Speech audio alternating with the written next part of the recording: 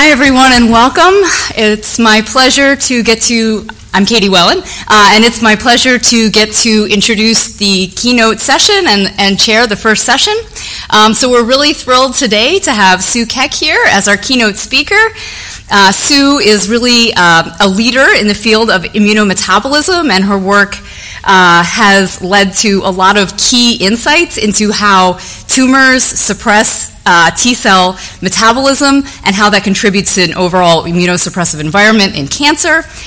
She is a professor at the Salk Institute, as well as the director of the Nomis Center for Immunobiology and Microbial Pathogenesis. It's a real pleasure to have you here, Sue, to kick off this meeting, and I'll turn it over to you.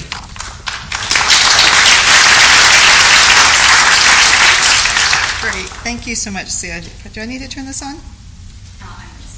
Okay, great. Is it still on? There we go. Perfect. So thank you, and I just want to thank Jared, Katie, and Bart, who I haven't met either, for inviting me to talk to you guys about, and I love the cross-disciplinary nature of this talk. I am not a metabolic expert. I will admit that right from the beginning. I do know a lot about T cells, which I hope you guys will start to care about after we talk about them through my talk, Rusty's talk, and hopefully some others throughout the meeting. It's a fabulous system for which to study metabolism in cells. And so, as Katie said, we've been very interested in understanding how T cells function, how they differentiate, and trying to integrate that with the metabolic regulation that the cells use as they undergo through immune responses. And today I'm going to talk to you about the work of a very talented postdoc, Shixin Ma. She's gives a lot of humor to the lab. She has words of wisdom from the lab, and these are all of her kind of quotes. We need to be positive in our lab, for our lab. I like that one. We should all be replaced by robots. She has something about no vacation, keep going. There's another one. My life is already short, so I must enjoy everything. And everything is epigenetics. And so that's what we're going to talk about today. Let's see. So one of the questions that we've been thinking about for my lab for many years is how cells undergo differentiation. And in particular, how T cells undergo differentiation. And I'll get to this in more detail in the next few slides. But what we started to think more about, in particular as we started to think about the nature of the microenvironment in which cells reside, you can think about our immune system in general and our T cells specifically as kind of like a liquid tissue, right? They permeate, they move, they go throughout all of our tissues, they infiltrate all these tissues. And as they infiltrate different tissues in different environments, they're going to be exposed to many different physiological environments and metabolic environments. And so several years ago, we started to think a lot more about how the nutrient availability, the nutrient composition, might influence the way in which T cells adapt to their environments and how that affects their differentiation and their function. And so we know that all of these three essential processes are intertwined. What nutrients are available will also influence the metabolic states of those cells, as well as just regulation of different metabolic activities in the cells. And then that will feed in to change how these cells undergo changes in their gene expression, their epigenetic modifications, and how that leads to changes in differentiation. And so this is kind of the question we wanted to talk about and explore more in understanding T-cell differentiation. So we've been studying and profiling single-cell aspects of T-cells for years, because by flow cytometry we can really start to piece apart all the different types of T-cells. But single-cell RNA-seq has also been just a massive advance in really actually helping us determine the finite numbers of types of T cells that exist in our bodies. So we know now, because of the unbiased approaches of single-cell RNA-seq, that there's not thousands of different types of T cells. There's not even hundreds of different types of T cells. There's probably on the order of a couple dozen or so when you look at all the different reproducible types of T-cell responses and subsets that have come from single-cell RNA-seq. And so we know that the T-cell populations can be very heterogeneous. This is looking at TILs from some of the first single-cell RNA-seq data that was produced by Zemin Zhang's lab. where he looked at the TILs from lung, colorectal, and liver cancer. And what's been really fun for us is because we've been studying T cells for many years and really teasing apart what types of T cells exist in mice during infections and in cancer, what's been really pleasingly satisfying is that when we look at these types of correlations in the conservation of the different types of T cells in humans and in human tumors, they're actually quite conserved. And so I'm not going to go into all of these different types of T cells right now, but I just want you to realize that they're quite heterogeneous, and we can actually really, by this genetic signatures, identify kind of the different types of T cells that exist. And so this has really started to help us really elucidate tissue microenvironments and tumor microenvironments. And so one thing that we have been wanting to know then is, given this integration of nutrient availability and epigenetic modifications, and knowing that you can lead to this diverse array of different types of T cells that have different epigenetic and transcriptional states, is how is this connected?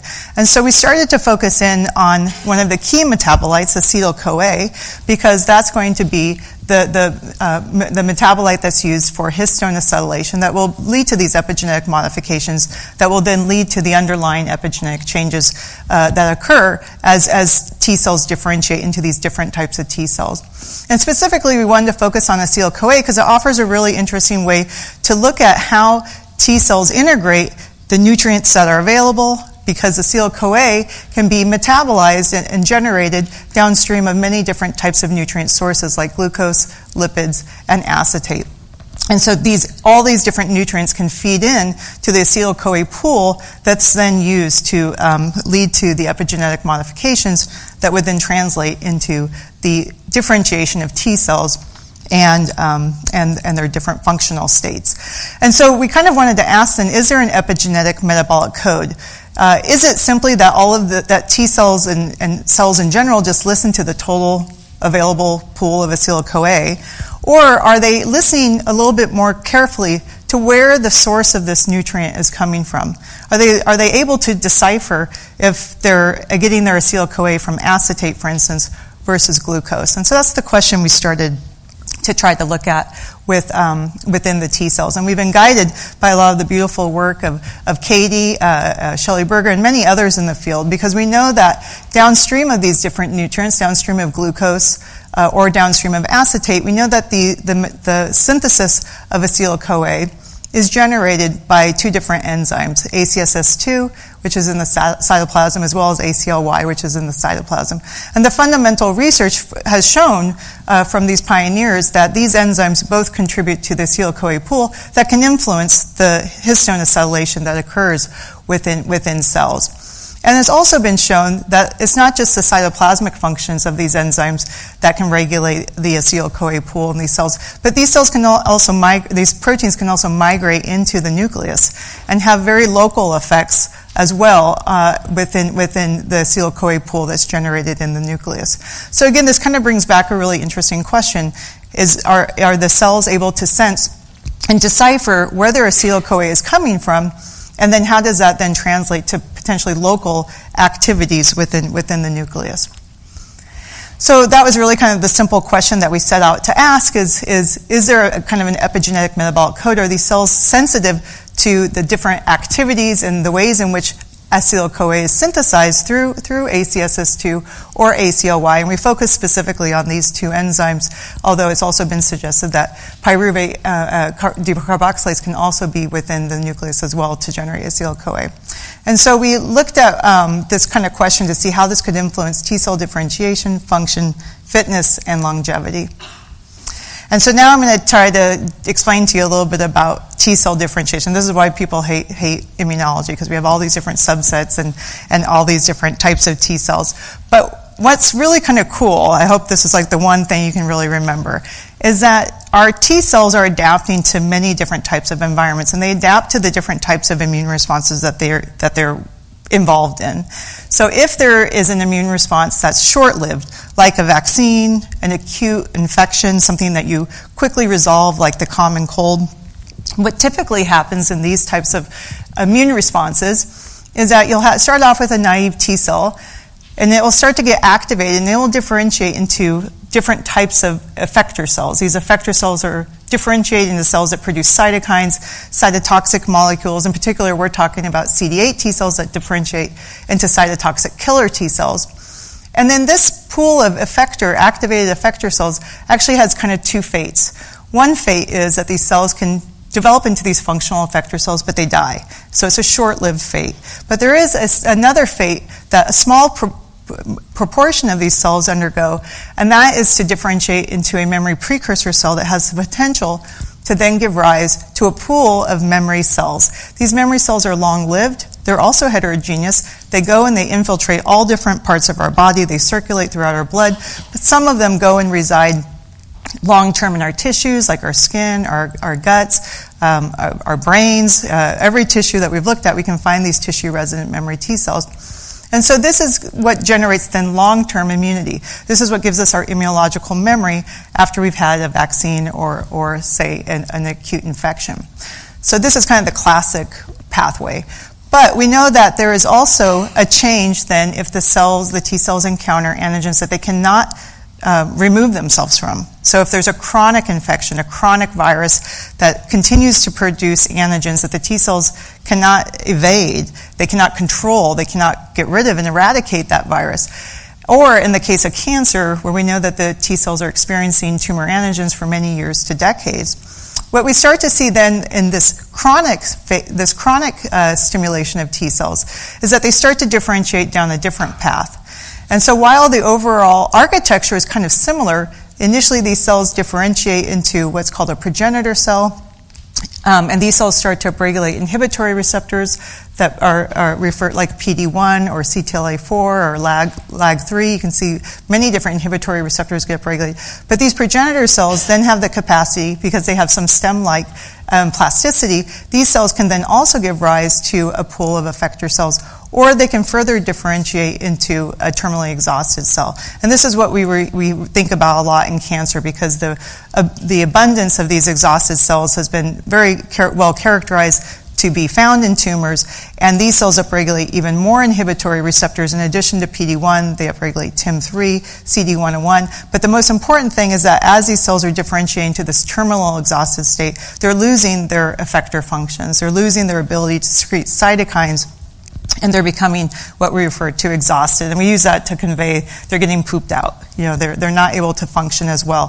But it's important to remember that these cells also do exert some immune pressure. They are actually still somewhat cytotoxic, so they can kill cells. They've just lost their pro-inflammatory functions that could cause long-term collateral damage and pathology if these cells were to remain hyperfunctional for long periods of time.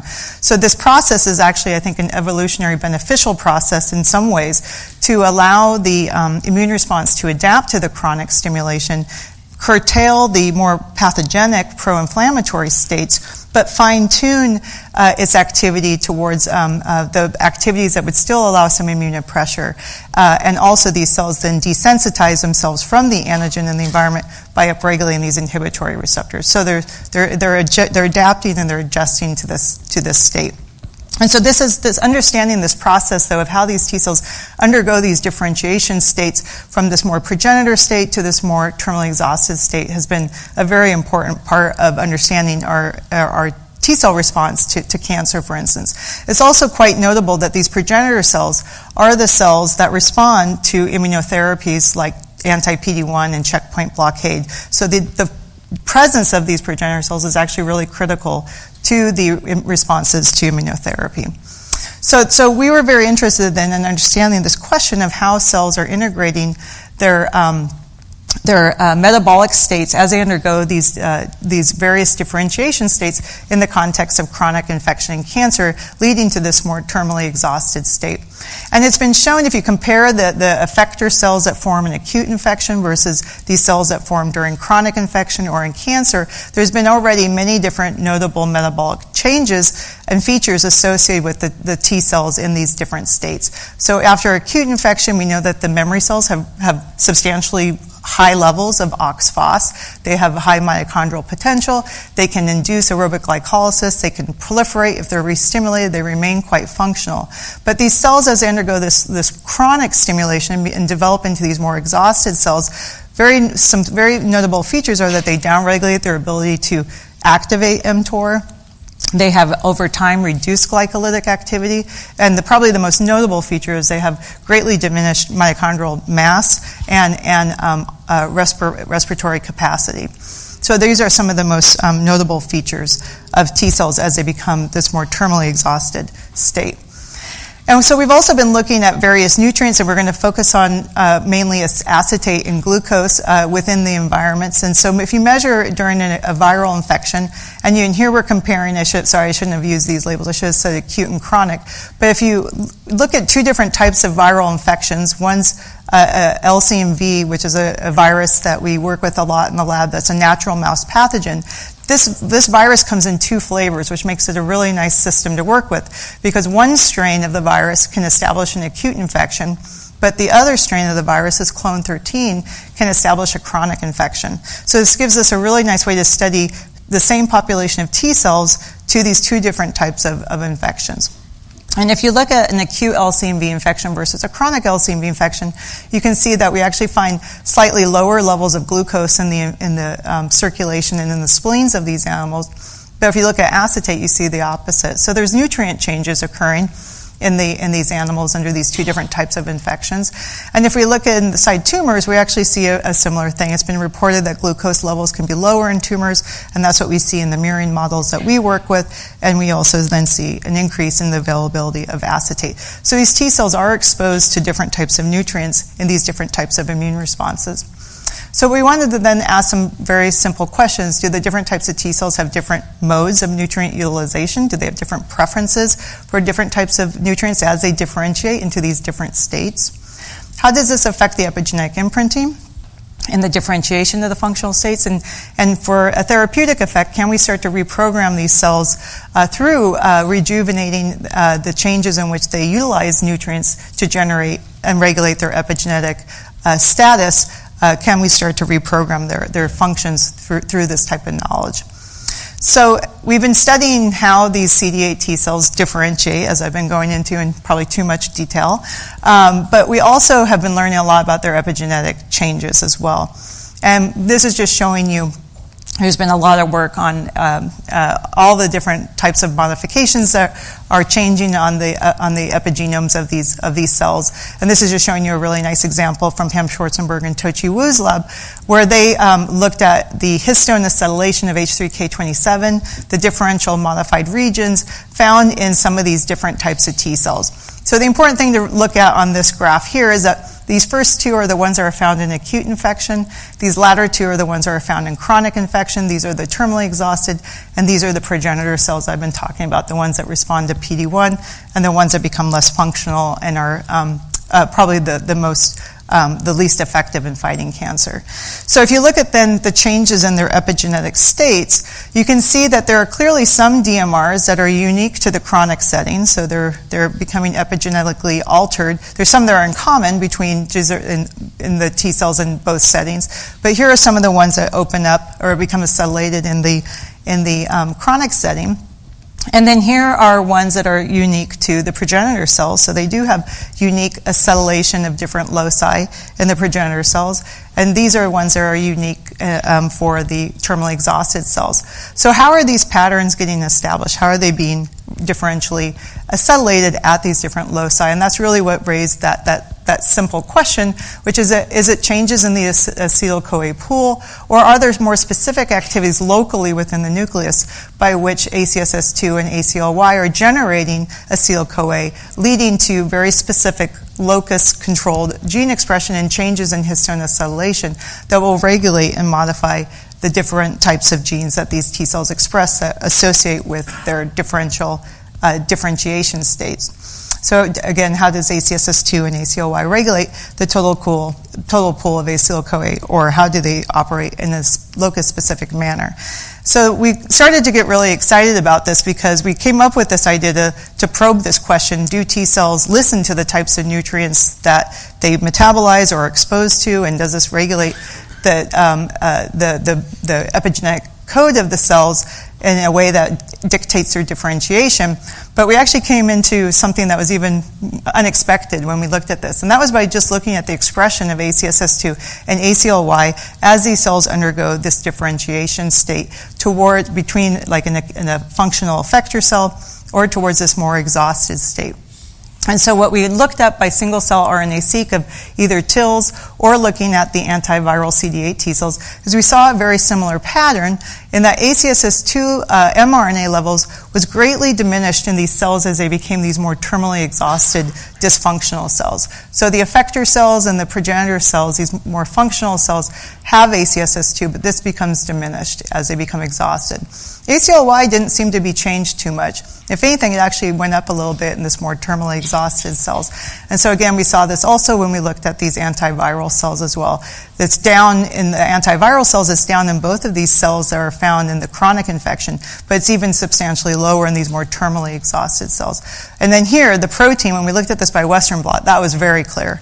If you compare the TILs found in a tumor compared to the T cells found, the CD8 T cells found in the spleen, you saw that there's really diminished protein levels of ACSS2. Similarly, when we look in these two different infections of LCMV, looking at the acute infection or in the chronic infection at 8 and 21 days after infection, you can see that there also is a very substantial drop in ACSS2 levels. And this is just looking at human TIL data as well. You can see that there is, if you look at ACSS2 on top, you can see that there are lower levels of ACSS2 in human TILs within these exhausted cells compared to the effector cells or compared to naive T cells. And for ACLY, we don't really see too much of a change. And again, if anything, there might be even just a little bit of a dip up in expression of ACLY in these more terminally exhausted cells. So very surprising, these CD8 T cells are down-regulating ACSS2 as they're becoming exhausted. So we wanted to know if this affected how they metabolize acetate. And so we teamed up with Rusty, and he's been helping us do a lot of different types of analyses and metabolic flux analysis looking at these T cells. And so what we did is we labeled the T cells. We took them either out of infected animals from the acute or the chronic infection, or we've done some experiments in vitro with cells that we can kind of push towards a more exhausted state. But I'm not going to show you that data today, but just show you some of our data of isolating the cells directly ex vivo and looking at some of their abilities to metabolize acetate and glucose using flux analysis. And so one thing you can see is that if you take these T cells from an acute infection or from the chronic infection, so these are more functional, these are less functional, and you feed them C13 labeled acetate, you can see that the production of acetyl-CoA is reduced in the exhausted cells. So this decline in ACSS2, we know that they still have ACSS1. We haven't really seen too much of a change in ACSS1, but there is the reduction in their ability to generate acetyl-CoA from acetate in these more exhausted cells. And if anything, we're seeing that when we expose these cells to glucose, you can see that the exhausted cells are more dependent on glucose for generating acetyl-CoA. So there's kind of a switch then in the way that these cells can use acetate and glucose depending on if they're a more functional effector cell versus an exhausted effector cell. It became a little bit more noticeable when we looked at the synthesis of UDP-GLICNAC, which is occurring exclusively in the cytoplasm. So this was a good marker for the cytoplasmic pool of acetyl-CoA.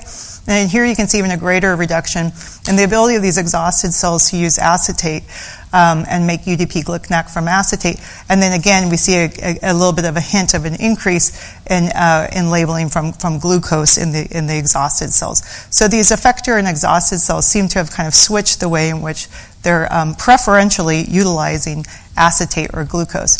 So then we started to try to drill in a little bit closer in on the actual histones. So if they have different abilities to metabolize acetyl-CoA from acetate in the case of the exhausted cells because it's downregulated, how does this then influence their ability to acetylate actual histones? And so the way we did this is we took the T cells again from an acute or a chronic infection. So we're taking the more functional effector cells versus these more exhausted cells. And then we labeled them as well with labeled glucose and acetate. And then we isolated the histones and we did mass spec after about 4 hours of labeling. And what you can see here is, again, if you compare these effector cells in blue versus the exhausted cells in red, you can see that when the effector cells when they're exposed to acetate, you can see that the effector cells are able to incorporate acetyl-CoA and acetylate the histones with greater ability than the exhausted cells. So they are able to funnel this acetyl-CoA downstream of acetate into the histones in these more functional effector cells compared to these exhausted cells. So again, correlating with this decline in ACSS2 in these exhausted cells. And conversely, we saw the opposite, again, with the glucose labeling, where the exhausted cells are now funneling more of the acetyl-CoA downstream of glucose into the histone acetyl pool. What was interesting, though, is that we didn't see a unique pattern of a specific histone acetylation site, if it came from glucose or if it came from acetate. And that was a question we'd had. We wondered maybe there's going to be even regulation of the types of acetylated histones on the T cells by the different types of nutrients, but that's not necessarily what we saw. It seemed like for the most abundant histone acetylations that we could measure, they were being incorporated relatively equally between the two types of nutrients. It's just that we saw a difference in what the T cells preferred, if they were more functional or if they were more exhausted. So then we started to ask, well, how does this affect it if you knock out ACLY and ACSS2 in these T cells? And so we were able to generate ACLY knockout T cells either using CRISPR-Cas9 activation, or in the case we also have genetic models. But what we have done here is we then again did the radiolabeling with radiolabeled acetate, and we could see that if the T cells were deficient in ACSS2, both for histone H4 or for histone H3, we could see that the incorporation of acetyl-CoA from acetate was obviously greatly diminished when ACSS2 was lacking. So this showed us ACSS2 was a necessary and important enzyme for allowing the histones to be acetylated in these T cells. But then if we knocked out ACLY, we saw the converse. We actually saw increased ability of these cells to incorporate acetyl-CoA from acetate onto their histones. And that's because a lot of the work that Katie and others have shown is that there's actually tends to be compensation between these two enzymes. And so in the absence of ACLY, you can see that there's an augmentation of ACSS2 in the T cells. And if you look by a Western blot, that's exactly what we see as well. So getting rid of ACLY, these CD8 T cells are actually compensating and increasing ACSS2. And that's leading to an increase in their ability to phosphorylate the histones downstream of acetate. So what was interesting then is to just say, okay, well, what happens to the total pool of histones? We see that they have these preferences if they're exhausted or more functional effector cells, and which nutrients they can use to acetylate the histones. But let's just look at the total landscape of histone acetylation. What happens in these cells? And if you compare just the total T cells, but now you parse them apart into these two different subsets of T cells, these progenitor cells or these more terminally exhausted cells that become less functional, you can actually see that the total level of histone acetylation, we're using flow cytometry here to measure this, of at least H3K27 acetylation, is reduced in these terminal exhausted cells. So the overall levels of histone acetylation is lower in these terminally exhausted cells. But now if you ask what happens if you get rid of ACSS2 or ACLY, you can see that getting rid of ACSS2 in the progenitor cells has a big effect on the ability of these cells to maintain their overall levels of histone acetylation. So you can see that the progenitor cells are quite dependent on ACSS2 for the histone acetylation that's found in these cells, whereas the terminal exhausted cells don't really care about ACSS2, and that's in part because ACSS2 is getting downregulated, if you remember, as these cells are becoming these more terminally exhausted cells. But then if you get rid of ACLY, you find that the progenitor cells don't really care about ACLY too much to maintain their pools of acetylated histones. But if you get rid of it in the terminal exhausted cells, that's really all they have now, you can see that if you get rid of ACLY and you get this compensatory effect on ACSS2, we're actually getting an increase in histone acetylation in these terminally exhausted cells now that they lost ACLY. So there's different effects of these two different enzymes on the subsets of cells and how they maintain their total pool of acetyl-CoA, where these progenitor cells depend more on ACSS2, and these terminally exhausted cells appear to not depend on ACLY, but if you get rid of it, you actually see this effect in which it's augmented acetylation by that compensatory effect of ACSS2. But now I just want to confuse you for a second. So you would think then, if the total acetylation levels are going down in these cells as they become more terminally exhausted and they're losing ACSS2 expression, you would think that these cells would have a lower acetyl-CoA pool. But actually, our studies with Rusty showed that that's not the case. If you look at these exhausted cells, they actually have more total pools of acetyl-CoA. So they're not able to synthesize it as much from ACSS2, but they're actually probably not using as much acetyl-CoA as well. And looking at other types of processes that use acetyl-CoA, like fatty acid synthesis, we find that that's the case. These exhausted cells have low levels of fatty acid synthesis too. So they're actually accumulating acetyl-CoA. They're not really utilizing it very effectively, and they certainly aren't able to utilize it very well through ACSS2. But yet they have this total reduction in histone acetylation, but actually have an increase in the pool of acetyl-CoA. So these are some of the major summaries that I just went over. Relative to the functional effector cells, ACSS2, mRNA, and protein are decreased in these exhausted cells. ACLY expression is maintained or possibly even elevated. These exhausted cells don't metabolize acetate as well as the effector cells. Seems like they prefer and depend on a little bit more on glucose as a comparison between the two. Relatively, the exhausted cells prefer to utilize glucose for histone acetylation, whereas the effector cells prefer to utilize acetate.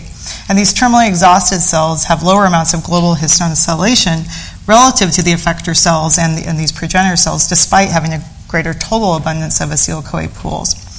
So we wanted to dive in a little bit more into how these are affecting the differentiation of the T cells. And so we knocked out ACSS2 and ACLY using CRISPR-Cas9 in T cells that can recognize tumor antigens. And when we did this, we saw a very interesting phenotype. So I talked about the exhausted states that these T cells can go into, and this is, I think, the only FACS plot I'm showing in the whole talk. But you can identify these terminally exhausted T cells up here in this upper right quadrant.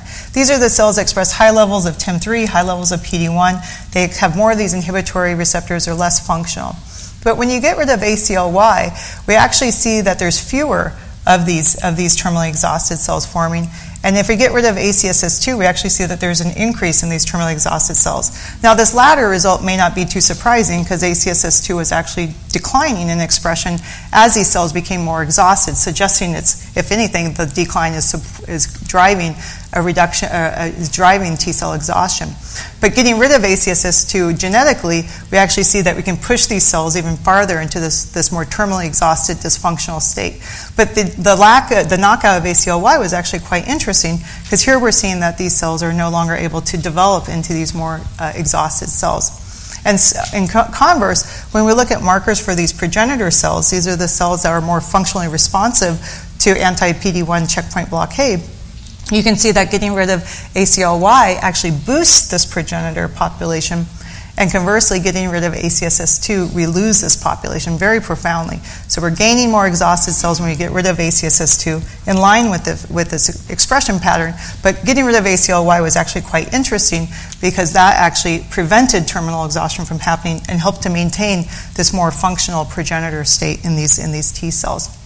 And so if we then looked and put this into mice that had tumors and looked more carefully at how these T cells could control tumors, we found that getting rid of ACSS2, the tumors actually grew faster compared to the controls, and that's in great correlation with the phenotypes we see in that these cells are becoming less functional, they're becoming more exhausted. But if we get rid of ACLY, where we're preventing this exhaustion from happening, we're actually seeing that these cells now have better anti-control of tumors.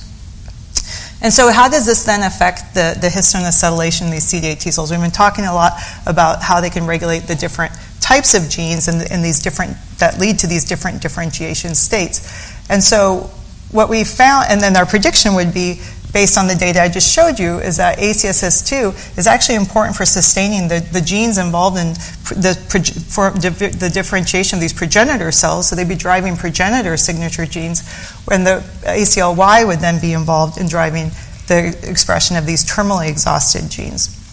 And so we started to look at histone acetylation patterns when we knocked out ACLY. Again, the deficiency of ACLY is going to induce these cells to adopt more progenitor-like states. And what we found was that if you look at several loci that get upregulated or have increased acetylation in the absence of ACLY, you can see that there are several loci that gain acetylation in the absence of ACLY, and these had a lot of genes that were known to be genes that regulate the progenitor state of these CD8 T cells. We also saw several AP1 transcription factors as well.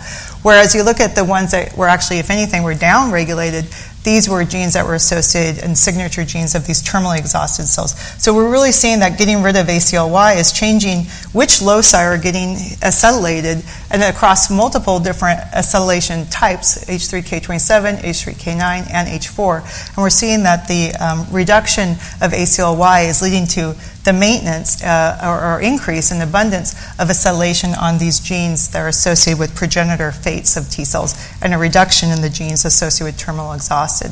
So the last thing I want to talk a little bit about is, well, we would like to know then more specifically about how this locus-specific control is happening between ACLY and ACSS2 in the T cells. So we'd like to try to find the binding sites for these in the genome. We haven't really made that much headway on that, but we've also been interested then in how they might lead to the local deposition and production of acetyl-CoA, and which histone acetyltransferases would be then operating and sensitive to the local activities of ACSS2 or ACLY on these loci, leading to the differential gene expression of progenitor genes or of these terminally exhausted genes. So which hats and transcription factors might these ACLY and ACSS2 be operating with in T cells?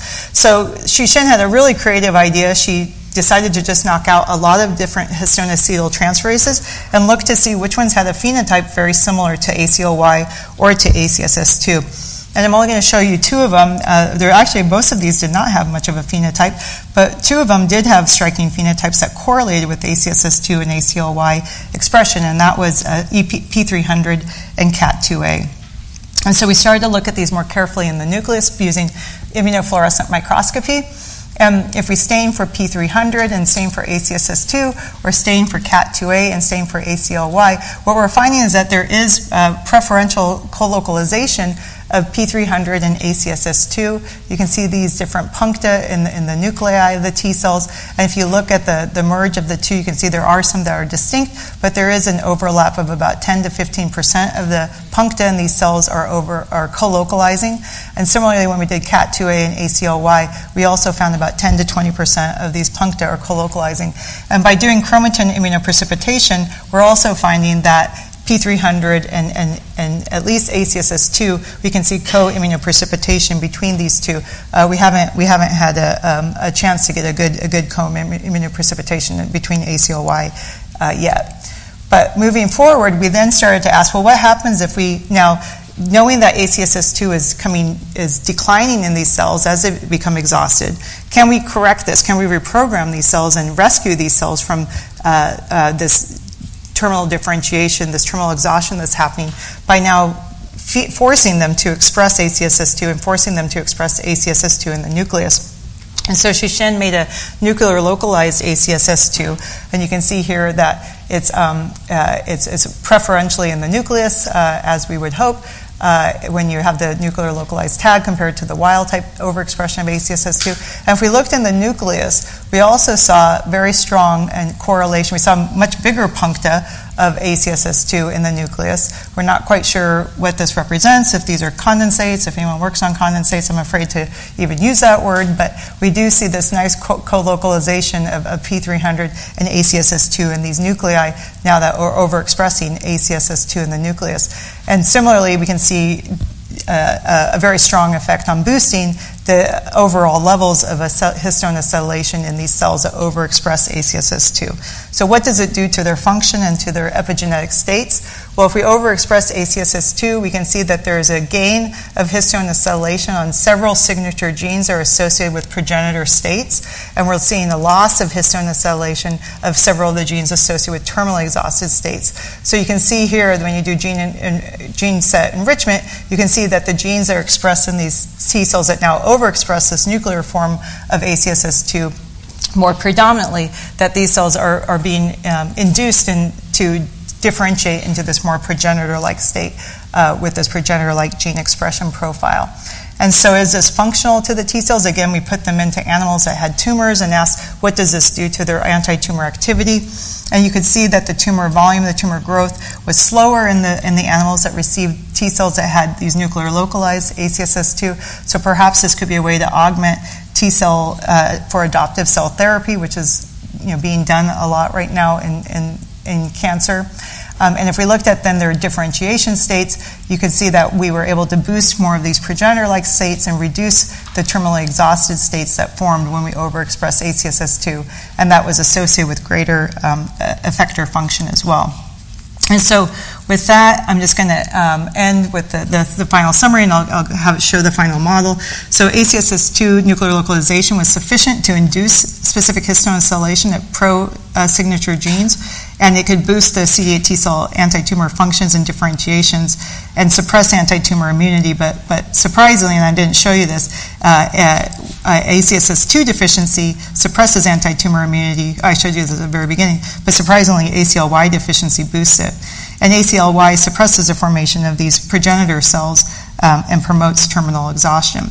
So we've learned a lot then about trying to understand the dissection of these T cells and how they utilize and may prefer different nutrients as they differentiate into different types of T cells along these different states of T cells.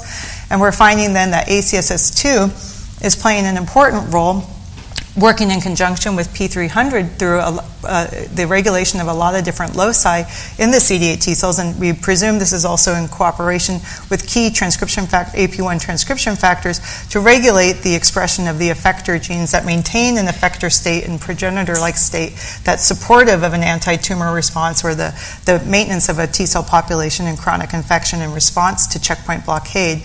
Whereas the cells, as they differentiate into these more terminally exhausted cells, they're losing ACSS2 expression, and they're maintained by this ACLY activity, but this is actually not just regulating gene expression in general, but is driving the expression selectively of these terminally exhausted genes. So this raises a lot of questions still. Why are these cells losing ACSS2 expression? We don't know why that's the case. Rusty had a really nice paper with Chris Hess where they actually could show that acetate itself was able to suppress the expression of ACSS2. As you might remember from the very beginning, we're seeing increased levels of acetate in T cell in tumors and in chronic infections. So perhaps this increased exposure to acetate is somehow leading to this loss of ACSS2. And it's also really interesting because if these cells become dependent as they're terminally exhausted on ACLY activity, we know that the mitochondrial function is going to be declining in these cells as they become exhausted. So how is this then interplaying and affecting the activity of ACLY is, I think, a really interesting question. And could it be that part of the reason why these exhausted cells eventually completely poop out and die is because once they start to now have impaired mitochondrial function, they're no longer even able to generate the citrate that's needed to sustain the overall genomic stability of these cells. And I think there's some other really interesting things to think about, some of the work that's been done by Lydia Finley and the incomplete TCA cycle. Rusty and I have been talking about this, how this might also perhaps be related to her model of the incomplete TCA cycle, supporting more of a differentiation state of a cell as opposed to maintaining stemness. And so maybe there's something like that going on here, but we've got a lot more to do. So I just want to thank everybody. Thank you for your time. Thanks for bearing a half hour of T-cell biology. I really want to thank Shishin. She's been doing almost all of this work by herself. As I already mentioned, we've been doing a lot of this with Rusty and Michael Dahabia in his lab, who's been just a really tremendous asset to work with. We've also been helped by a lot of people in our lab as well as other people at Salk. And so thank you.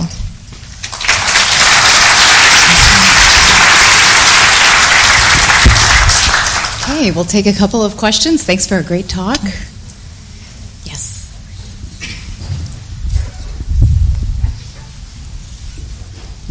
Thank Thank you so much. Very nice talk. I have a question that, I don't know, probably you covered this, but I missed it. So the cytoplasmic to nuclear shift of this enzyme seems to be key for sulfate adhesion. Is this actively exploited during differentiation? So is there some signal that tells these enzymes to go to the nucleus? Katie might know more about that than I do, but the phosphorylation for ACSS2, I don't know if we know of a modification that really, but Katie has looked at phosphorylations of ACLY regulating its nuclear entry, so, yeah. So actually, the phosphorylation is happening in the nucleus in response to DNA damage. It doesn't actually regulate its localization, but so those are definitely active areas of research. Sorry, but since it was just a question, the experts here. Yes, let's see. Other questions? Yeah.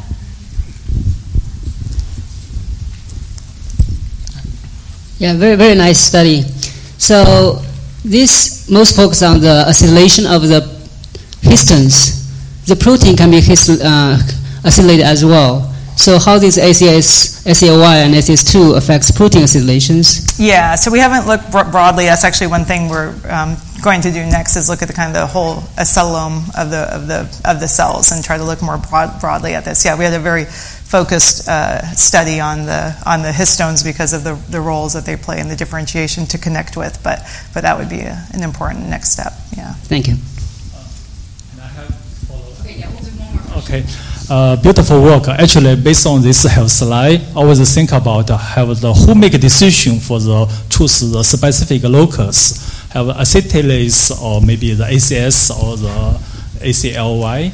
Well, and they have the randomly have manage or just have a specifically pick up the partner. Yeah. I mean, we tried to do ChIP-seq for ACSS2 actually, and we failed to get really distinct peaks. So we can IP it from the chromatin with P300, but we can't really get good peaks from it. So that could be because we're just not very good at it. It could be because it's not really tightly associated with the chromatin. That's kind of my main thought. But what